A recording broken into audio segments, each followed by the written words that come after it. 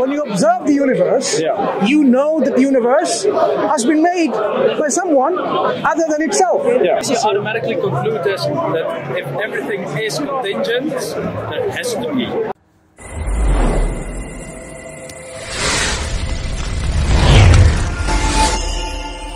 Some companies.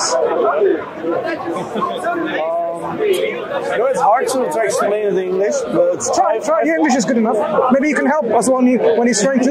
If you don't have the vocabulary of examples, you can ask him to translate that. Yeah. So, if I told you this camera and the tripod is not made, would you just simply say, "Yeah, I agree with you," or would you say, "No, it has to be made"? Which one? Yeah, it has to be made. Based on what? Why would you say this is made? Have you seen its maker? No. I know. I get where you're going to, but you don't have to see like always if it's there. So you don't have to see it. I get that. Good. So the world is there, just like the tripod. The world is around us. Yeah. The planets, the stars, the galaxies. Gravity. Yeah, there. Exactly. Then how are we then saying no one made all this? Just like if I said no one made this camera and the tripod. If I said, how do you say no one made it? You should say, I'm certain someone made it. Yeah, that's true. I'm certain that somebody made all of this. Then you're not an agnostic. No, but I didn't make any effort to go in the Bible or really make some. You don't need to go in the Bible to understand that.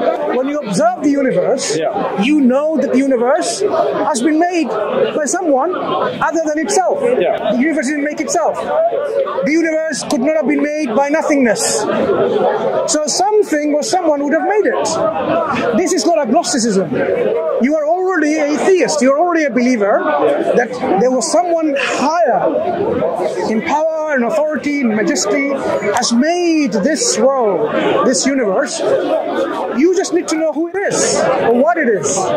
Yeah? So that's the journey of finding out what indeed or who indeed is our creator.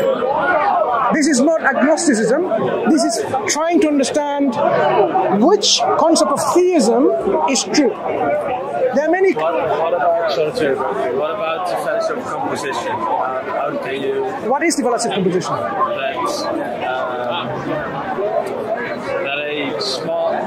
That you include the same thing with different examples. I'm not using the argument of composition. I'm simply saying, if something exists now, there cannot be a time in the past where there was absolute nothingness. Because absolute nothingness cannot make anything. I agree. It's the argument from origination, right? أم خلقوا من غير شيء أم هم الخالقون أم خلقوا السماوات والأرض بل لا يوقنون. This is the Quranic argument. Origination, when things like this we see, it could not have originated by itself or by nothingness.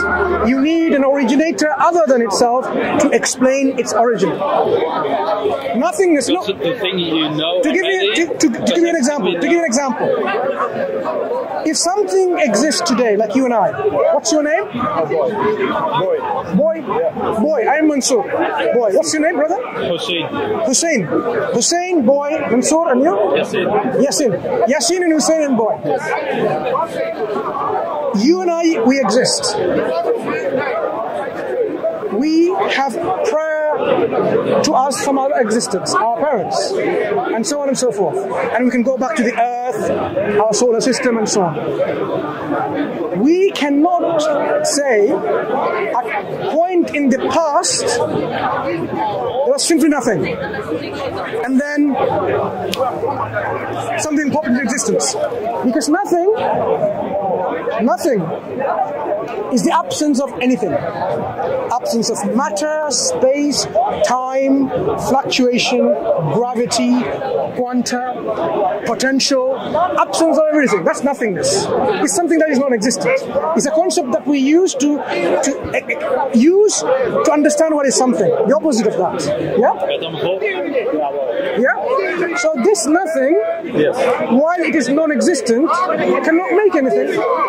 It doesn't even exist. It doesn't have any energy or power to do anything.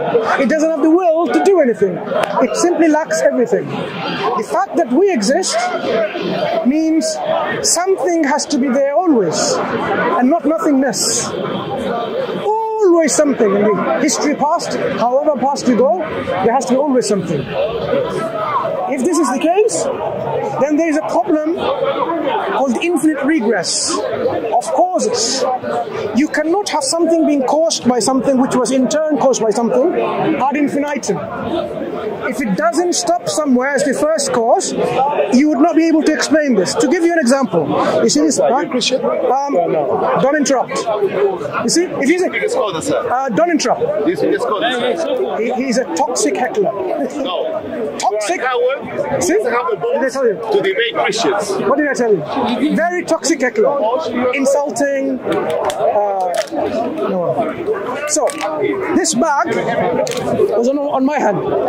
If I want to give it to your hand, I have to do that action, right? For that action to take place, I just simply give it to you. But what if I said, before I give this back to you, this book needs to come from him to me. There are infinite number of people between you and me that this has to go through. Make it simple. I have to give it to her and this lady and this gentleman. And you are very intelligent and very smart individuals like yourselves. We're talking about the problem of infinite regress. I'm giving an illustration in which, if there was an infinite cause of our existence, of our universe, we would not come at this point today. As an example, I'm saying, even this action of the bag going to him, if there are infinite number of people this bag has to pass through, would this bag ever reach his hand? If it goes through an infinite number of people? Why does it have to be an infinite? I'm saying the infinite cause is not rational. It has to be a finite at the end. It has to stop somewhere. If my ignorance, who said it has to be an infinite cause? I'm saying infinite cause is impossible. Okay. That's what I'm illustrating. So we all agree. Yeah. So thank you. So what I'm saying, if there are infinite number of people in front of me, this bag would never reach your hand, would it? If the universe was caused by someone or something that was in turn caused by something, infinite causes will never come to make that action, last action of creating the universe. Because there are infinite number of things or causes to make that cause, which makes that cause, which make that cause, which make the universe. And the fact that things are happening, you automatically conclude that... No, I'm saying the fact that the action took place, it demonstrates the causes are not infinite. That means it ends somewhere. We say this is the first cause. You've heard of the first cause argument? It's just another way of using it. So there is a first ever cause. Prior to this, there is no other cause necessary. Because what we call is the necessary explanation, the necessary reason, the existent, the independent necessary. I have to translate it in Dutch, by the way, but how can you conceptualize the necessary? It's Allah subhanahu wa ta'ala, it's the only necessary thing. But how can you conceptualize a necessary being? How do you know? It has to be necessary. Everything else is not necessary. And because they're not necessary, look, because you could have been created as a woman, right? You could have been created as a man from Pakistan or India or Indonesia or somewhere else, right? You could have been created. But the only thing do you understand? Yeah. You are not necessary to be in the way you are. Yeah, sure. Because of all of these things that we see, we call them contingent. They don't have to be necessarily like that. They could be otherwise. Why does it have to be? Why does it have to be an opposite? Because everything that's an opposite, that's why you... No, what I'm saying is, everything that you see is not something that necessarily has to be like that. No. So, because everything is not necessary. You automatically conclude this, that if everything is contingent, there has to be. Now you tell me, if everything is contingent, how do you explain the set of all contingent things? I agree. Then it has to rely on something which is not contingent. So that's why we talk about the independence, the aseity, the sovereignty, the self-sufficiency of our Creator, who is not dependent on anything. He is the one from which all cause and effect comes through, and He is not someone who is caused. There is no prior explanation necessary for Him. He is the necessary cause for everything. That is something that makes sense intellectually and rationally. So when we talk about, the reality of things, there are various ways we can be sure that the concept of a necessary existence who is self-sufficient and one makes sense. You cannot have two self-sufficient, independent cause or creators. You cannot have two of them. Do you agree or disagree? Yeah, I tried to translate because we don't have to really have a word in Dutch that's equivalent to maybe necessary. That's why I ask, can you conceptualize? Has to be. Yeah, of course. So, to give you an example, that's why. To give you an example of how independent and self-sufficient beings will have conflict of will. They will have a conflict of will. So if you have a car, do you drive? Do you drive? Yeah. Right. His car has two steering wheels, two gears, gas and everything, accelerator and so on, brakes. Now, is it Hussein? Hussein wants to take the car this way. Boy wants to take the car after having learned how to drive that way. Which way is the car going to go? You have a conflict of will. You have a conflict. Because if both of you are independent drivers, you say, I'm not going to listen to you. I have my full control, full autonomy. I am in control. I will take it this way. You're saying, I'm in control. I have full autonomy. I'm going to take this car this way. You have a problem. The car is not going to go both ways. So when you have a conflict, how do you solve it? This conflict demonstrates you cannot have two autonomous agents, two independent, self-sufficient agents, or gods, or creators. They will be Imagine now, for the sake of argument, just to explain. X doesn't happen, you can automatically... No, let me give you an example. One God says, I don't like Hussein. Destroy. Is he able to do that? He's able to do that. He is able to make you disappear from existence because he's all powerful. Because he's in control, he can do that. Imagine, there's another God who is also all powerful. He says, I like Hussein. I want him to live. What's going to happen to Hussein? Is he going to be totally annihilated, destroyed from existence, or is he going to keep on living? Conflict of will. Possibility is not going to happen. Either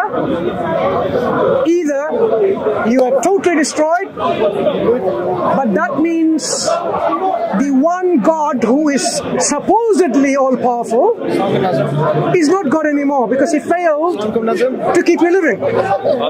Do you follow this argument? Yeah, I follow, but that's not my question.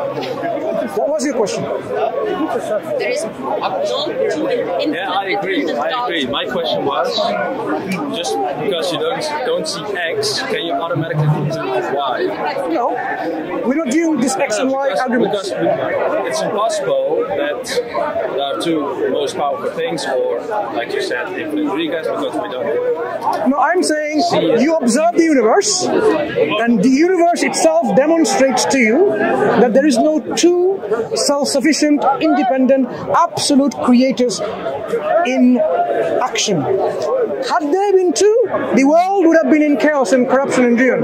One God would say, as I give an example, I don't like Hussein. I want to destroy him. He's able to do that. But another God says, I like him. It's up to him, right? He wants to make you living. What's going to happen to you? We have possibilities. Either you're destroyed or you are continuing to live. Either way, there can only be one of those creators whose power has been in action, and the other one failed. The one who kept you alive means the one who wanted you to die is not all-powerful, not absolute, not self-sufficient, not independent, not absolute. You cannot have two absolute beings. This is just an example to illustrate. That means, boy, the belief system in which people talk about multiple gods and multiple deities, polytheism, we can disregard it because that cannot be true. Because polytheism is irrational. Believing many gods is irrational.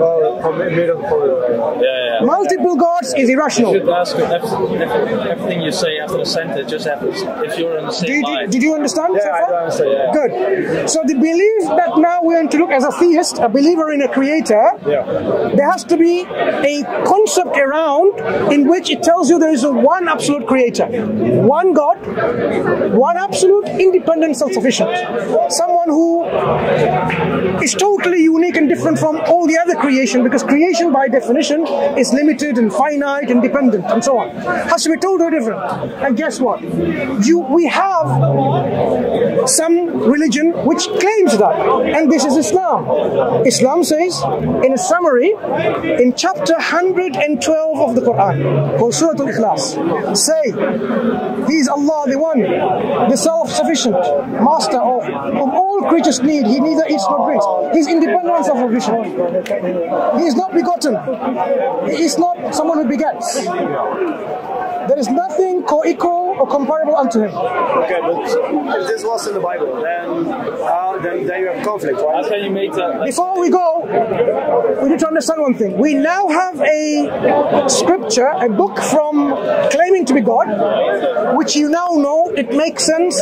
That's what I'm expecting the God to be. It tells you God is one and unique and absolute, independent, self-sufficient. He is not born. He doesn't produce children and someone like him anymore. And it is unlike anything. No co-equals, no comparison, no likenesses. Do you follow so far? Yeah. Right. So this is something that we need to take seriously, because now we know, having accepted that there is a creator, and this book seems to be in line with my understanding, my heart and my mind is in line with it.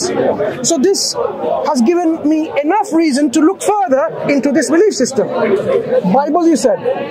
What does the Bible say about God? Let's scrutinize, like you'd scrutinize what the Quran says about God. Let me give you an example from the Bible.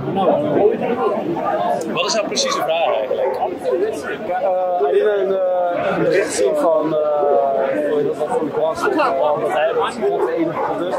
Maar ik zeg van ja, maar als dat bijvoorbeeld in de Bijbel zou staan, dan heb je nog steeds een conflict. Hoe ga je dat soort van dan... Zo'n conflict als dat staat... Nee, kijk bijvoorbeeld... I'll say it in English. Yeah. Or Dutch, and you can translate. Yeah. So if you in the Quran, it says God is the absolute. You say it in Dutch and then you translate back. In de Quran staat Allah God is. Maar als je dat bijvoorbeeld in de Bijbel ook zou hebben, wat we hadden eerst ervoor hadden toch een conflict. Is it a problem? Is it conflating if in Surah Al-Ikhlas it says it's one true God, and if the Bible says it too, is it conflating? It's not, because it's in line. If it's not in line, if the Bible says something different, if it's in line, if it's in line, you need to know exactly what the Bible is saying. We have to independently, on its own merit, investigate and look into the whole Bible and see what gives the picture. Because to us Muslims, we don't believe the Quran is the first and the last guidance book from God. It's not the first one. No. We believe God has sent prophets and messengers in the past. Some of those prophets and messengers came to the Jewish people, who recorded their teachings in their scripture. They call it Bible, or the Tanakh, or the Torah, Nabiyyim, Ketubim, and so on and so forth. But we also know they also distorted, changed, corrupted that message that was given to them. They changed a lot. So that's why you cannot take that information and say, I can accept that, because this is something that is changed. You have to now find information from God which is giving you an authentic information. information unchanged, so you can follow that for your life, for your guidance. An example, I was looking at the sky and I couldn't see a rainbow. But rainbow sometimes appears in the sky. Do you know why rainbows are there, according to the Bible? Right. So at one point, God destroyed humankind. This is the biblical account. And then he made a covenant with the people who survived. Noah and his family, some people of his family and his followers. And he says, from now on, I am not going to destroy whole of mankind altogether. Okay? And I make this contract with you. I make a covenant. And a sign of this covenant is I'm going to put a rainbow in the clouds. So next time in the future, when I am about to destroy mankind again wholesale, and I look at the clouds, and I see the rainbow, I will remember my covenant. So then he will say, and I'll stop destroying mankind. Now, ask yourself, God needs to be reminded by a rainbow of a contract that he made some point in the past. That doesn't sound like God is self-sufficient in his knowledge and perfect in his knowledge, absolute in his knowledge. It's a deficient God. That's why we have to say this information that's in the Bible is not from God. Because you would expect God to describe himself to be all-knowledgeable. An absolute being is not acquiring knowledge from anyone else because he's independent. So the knowledge that he has is perfect. Self-sufficient, perfect knowledge. So the biblical point here, the Judeo-Christian Bible fails us to accept a God described in the Bible. It doesn't make sense. So this is how you can filter this information, and you can say, look, any monotheistic religion that believes in one God, when we examine the religion, their books, their prophets, we can arrive at a conclusion which one is indeed from this God that I know exists as an absolute God. So when we look at the Quran, you will find that you would not be able to disagree with the teachings of the Quran brought by Prophet Muhammad ﷺ about God, about your purpose of life, about what's going to happen to you. This is, all of it will be in sync with you. Your desires may go against you, but your rational mind and faculty will struggle to reject this message. You might say, I'm a vegetarian and the Quran says you can eat meat. You can struggle, but the fact that you have teeth which are canine, you have enzymes in your stomach to digest proteins, you know that you are made to be something that can eat animals. Main argument. No, it's not. No, what I'm saying is, I'm saying you are also a proof against you to be a vegetarian by nature. You're not. So your desires may be that I want to not eat any animals because I'm so compassionate and so on and so forth. So the conflict can be there, you and your emotions. You might say, I don't want to go and fight. You could be emotional. I don't want to go and fight anyone. But the Quran says, look, why would you not fight when they come and they want to totally annihilate you from existence? They come and oppress you and they want to kill you and your family and drive the messenger out. Would you not fight those people? A rational individual say, we need to stand up to this oppression. If you're not able to, well, get someone else who can help you with this, being strong, courage, moral courage, and so on and so forth. So, it doesn't mean that fighting is wrong. When, say, this country is invaded by your country, do you think the English people will sit there with flowers? Welcome, welcome, welcome. No, of course not. They will resist and fight. Because you're not coming with the intention to bring love and kisses. You might be just destroying all of it because you don't like the English culture, for example. You said, oh, we're going to destroy all of the English culture and I'm going to put our Danish culture in here. English people they ought to defend themselves. Not Danish. Where are you from? Netherlands. Netherlands. Dutch. Apologies. Right. So, you see what the problem is? The English people would try, not in the English, even the Scottish and the Irish and so on, they'll try to unite to defend from being annihilated of their life, of their honor, of their dignity, of their culture, and so on and so forth, right? But the World War II happened the same thing, united together in front of Hitler. And that's important. Yeah. So we see that certain times our desires can come into play to conflict with the Quran, but if you look at the Quranic message, the message it gives you about your life and the guidance of your life, you would not be able to disagree with it intellectually, rationally. So that's why the Quran says, submit and surrender your will willingly and sincerely to Islam. So God wants you to become a Muslim by submission and surrender, not by force or coercion, not by compelling someone, but willingly through knowledge and understanding, accepting it. So that is why we say Islam is the only choice for you, boy, the only choice. If you think that you came in Speaker's Corner with your friends and now someone else is trying to make you Muslim, I'm only telling you that is the purpose of our life, to be submitting and surrendering to God. We were not created by God in jest and mere play. You might be here to have fun. When you die, your friends are not going to help you to stop you from dying. When death comes, that's it. No matter my mother, my father, my friends, my community, they try, my doctor, when my appointed time comes of death, that's it. No one can stop death. So if I have a purpose... Specifieke vraag die je hebt, want ik merk dat het niet echt een dialoog wordt, maar meer een monoloog. Ja, this would all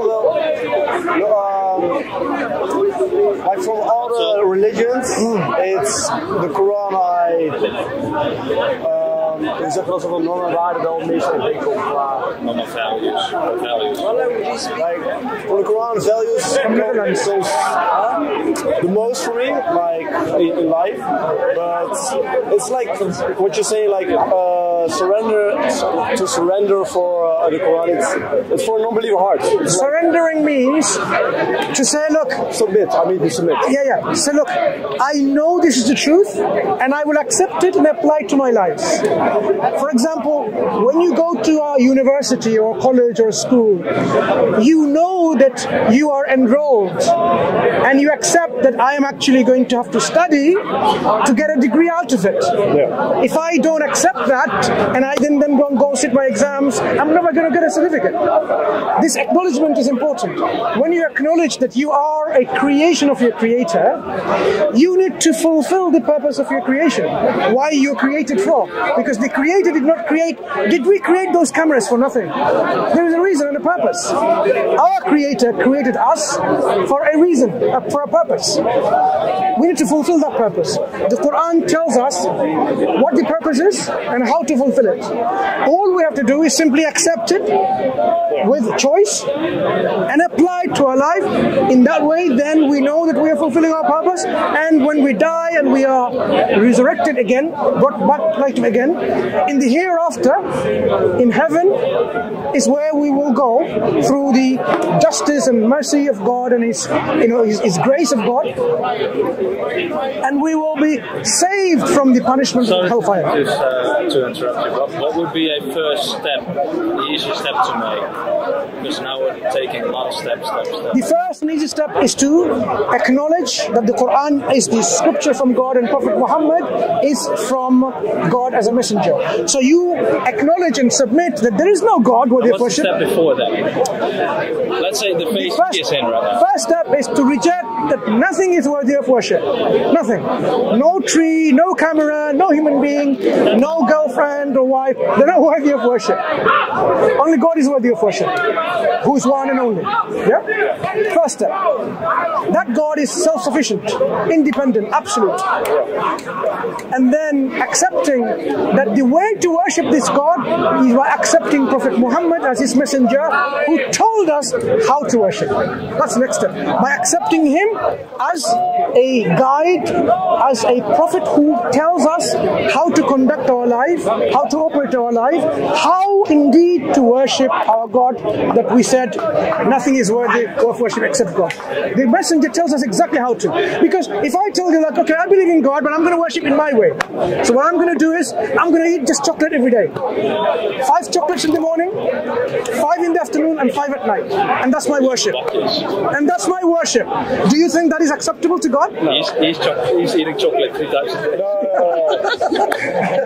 Subhanallah. Did you see my argument? We cannot make what is the purpose of our life ourselves. Sorry? God has to tell us. Yeah, exactly. Like, I have a question about, so the purpose for everybody is the same for the Quran? Or everyone has one purpose, to worship none but God. Yeah. The worship point, it is the same. But from the life point, I am mother, I have this duty to do. Duties different. Yes. Yeah, but from inside, yes, it's the same. Correct. Lots of different roles and responsibilities and duties. So throughout life you just worship Allah? Yeah, and worship is not something that, to give you an example, am I speaking to you and inviting you to Islam? That is considered to be worship. When I smile at my brother, how are you, my brother? That's worship. Removing a thorn, something that will hurt me when I'm walking, is worship. Yeah, anything that is in line with God and His Messenger, of course, as to explain, and God is accepted and happy with, it's worship. So our whole life, if we live our life according to how we should live our life, that is our worship. So what I'm asking, look, if you accept that there is no one worthy of worship, you already accepted the first part of becoming a Muslim. That only God is worship. What is it? Because it doesn't matter how many intellectual arguments you give, sometimes it's emotion. Right? Correct. So if you give 2,000 more arguments, people might say, what would be a first step to open your spiritual heart and, let's say, relieve the cognitive dissonance of people? Because you can give arguments. So for boy, for example, he is already sincere. He's already sincere.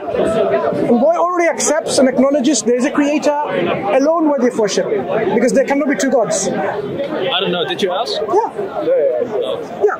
So he's already accepted the first part of becoming a Muslim. In his heart, he believes there is no God except God to be worshipped. The second part is his next step is to accept Prophet Muhammad as the messenger. So you have to now confirm, can this man, Prophet Muhammad alayhi salam, can he be Prophet of God or not? So you look at what he has brought, his life and his teaching, and then say, this demonstrates to me that he has to be a Prophet and messenger of God. If you look at his life, he is known to be truthful, trustworthy, a sadiq al-amin, someone who is truthful and trustworthy all his life. So he had no reason. This can be soon a heckler talking about Mansur, where is I have downloaded, I've got the mail. What did I tell you? You have. Second bullseye, right? Right. So ignore the hecklers, because they try always to interrupt our conversation. Always. So the next step is looking at Prophet Muhammad sallallahu alaihi wasallam, his life. If we look at his life, we see for 40 years of his life. 40 years. Can you come on this side? Thank you. Right. For 40 years of his life, he was known to be someone so truthful and trustworthy. He never lied. He was always people, even the people of his and the communities. I read the first part in the Quran. It stands in there. Right? Second? The first part in the Quran, it gives like how it started. That part I read. So the Quran. Let's talk about the Quran. The Quran. Can you come on this side? Thank you. Can you make a wall in front of him? Thank you. Just make a wall in front of him and then push back a little bit. How to make a wall against the sound? Yes. They know that people are hearing about Islam. Yes, they want to prevent it. They want to prevent it. Why? Why don't they speak up themselves on their ladders and have their own conversation to convince whatever they want to make people convince of? Yeah, that's the problem with certain Christians. They have nothing to convince their own religion, knowing that they want to interrupt other people from accepting Islam. Unfortunately, that's the reality. In the Quran offers certain falsification tests. One of them is how to make it false. I asked him. Falsification test. Is that dacht dat het meer gewoon feiten waren, maar dat is het niet. Nee, zeg maar, er wordt een uitdaging geplaatst om dat uit te leggen. Snap je? Als je dat bewijst, dan heb je gelijk. Maar die test wordt gegeven uit God. Dat is ook met Mohammed. Is that the same with Mohammed? You can also falsify or accept him by applying a test. For example, Hussein says, I'm the king of India. Can we disprove it? We can. We can. By using certain tests. So you're testing him. So you can test whether he's a prophet of God or not. Okay. You can test whether Prophet Muhammad was a prophet of God or not. You can test and disprove or prove it to be the case. Likewise, you can prove the Quran is from God or disprove it's not from God. Yeah? So we know the Quran makes certain tests that you can apply to it, and if it fails on that test, then you would say it cannot be from God. To give you some of those examples, one of the examples, Quran says this is such a book that no one can make even a single chapter like it. Chapter like it. No one can make a surah like it. Where does it say? A chapter. There are 112 surah or chapters in the Quran. The one I showed you earlier was one surah with 3 ayat, about 3 lines. There is no Quran. No one can make something like it in a linguistic stylistics, in the language of Arabic. Because the composition is such that it is impossible to imitate its style. Every other human creation, like if you write poetries or music, someone else can imitate. But the Quran is such that it is demonstrated objectively that you cannot imitate it. The Arabs at that time were the best poets at their time. They failed. In subsequent times in history, even today, people are failing to imitate anything like this Quran in any chapter, let alone the whole book. They tried that. They are trying and failing. Yeah, tried that. Why is the question? The Quran says it's from God and you can't imitate it. The Quran also offers another falsification test. It says, look, if this book was any other than God, you would find in it many contradictions and discrepancies, inconsistencies and errors. It says, if a book claims to be from God, you would expect it to make some mistakes of history, some mistakes of the future, which is not yet, and he talks about it. You would expect it to make some mistakes of science. That's what the Quran is saying. If it's not from God, you would surely, certainly find mistakes and errors within it. People are trying, they can't find a mistake, an error, inconsistency or a contradiction in the Quran.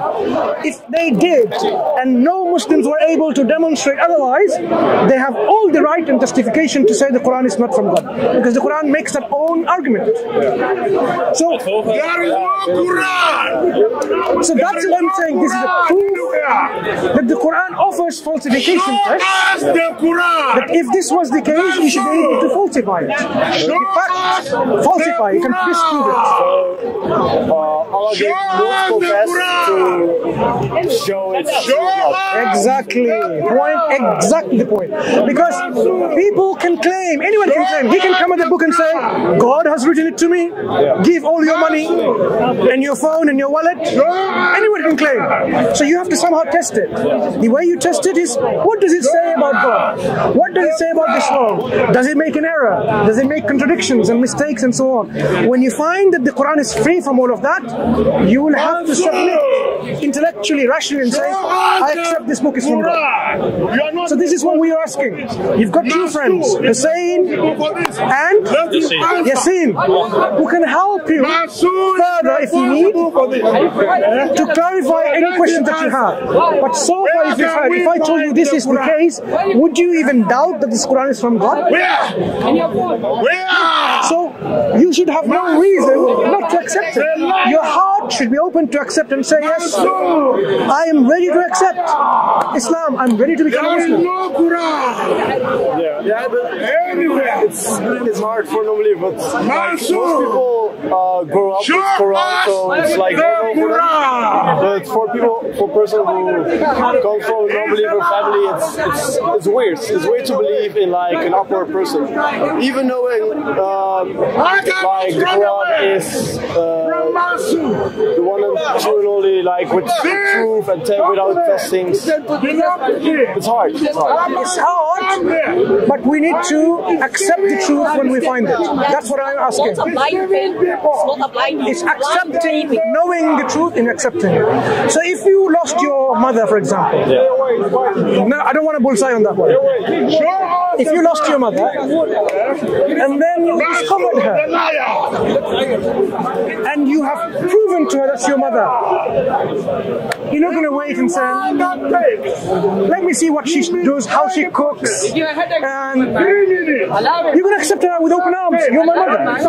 When you recognize the truth, Prophet Muhammad ﷺ is the Prophet and Messenger, the Quran is a book from God, you embrace this truth. Only 3 minutes. And then watch for him, people like him, who is talking about Islam. and then convince it will be more than my son. From that day, and I will show you the lie. Oh, Because you are being critically thinking, searching, and concluding with conviction. So your faith will be firm, solid, and grounded. No individual like him shouting at the back will shake it. Thank you. We will continue right now, but thank you for all the best. Take care. Do you have anything in his language? I already have this one. Okay. To somebody else. From today. It's all right. So it's a pleasure speaking to you, boy. Okay. I wish that you continue this search because we don't know when we're going to die. I'm telling you, you and I can die the next minute. What is important for our fulfilling the purpose of life, God says, there's few things we have to do. Not only acknowledge the truth, but also declare it with our tongue. Make a testimony and start manifesting. No. Believing the heart, declaration of the tongue, and doing the actions with our limbs. In that case, then we are in the eyes of God a believer. Until we do that, we're like a searcher. God wants us to be a believer and die on the state of a believer. So I want you to really take your time without doing like, oh, let me leave you for another year or when I'm older, because you don't know when you're going to die. Before death comes to us, which you have no guarantee when, you need to submit and surrender to this God by making that declaration and submitting with your limbs. That is so important, because even Satan knows the Creator, but he doesn't submit. That's why he would not have fulfilled his purpose in this life. You and I don't only have to believe in our heart, it is not sufficient. Declaration of the tongue is important. We become a Muslim, people know, and then within the faith community, we start practicing with our limbs, demonstrating that I am submitting to God. Imagine you work for a company, and you go to your work, and you sit there, do nothing. You say, yeah, I know you're my boss. I'm going to sit there. I'm going to play on my phone. No, you have to show the actions to get the reward at the end of the day. God says you have to believe, declare, and do the actions if you really want to be saved from the hellfire. He doesn't want anything more. He says it's so easy, and He will guide you constantly. If you take one step to God, God will take 10 steps to guide you. If you come to God one handspan, God will come to you an arm span. If you go toward walking, He will come to you running. A metaphorical way telling you, once you're sincere and you're seeking, God will guide you even more clearly and so on. So I encourage you to take that step. If you come back again, I want to see you as a Muslim, inshallah. By the way, it's not about fullness of Muslim. We are we are born as a Muslim, but at some time we have to switch our belief. So our belief is not a blind belief.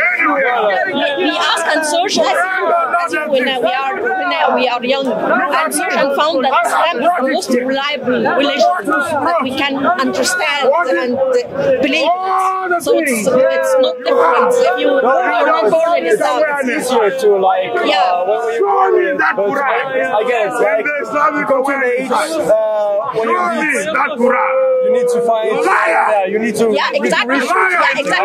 Everyone in the universe will have the same moment as you. So take care. Please. You have to act as an ambassador in your life, in your actions. If he sees you acting in a way that doesn't appeal to him to be a Muslim, he's been fasting for the last 5 days every Ramadan. I'm not doubting, but I'm saying it's important to remember this. Psychological thing is something else. You will be okay. Leave your friend the Quran. Save your place. yeah, it's Mansour. Take that.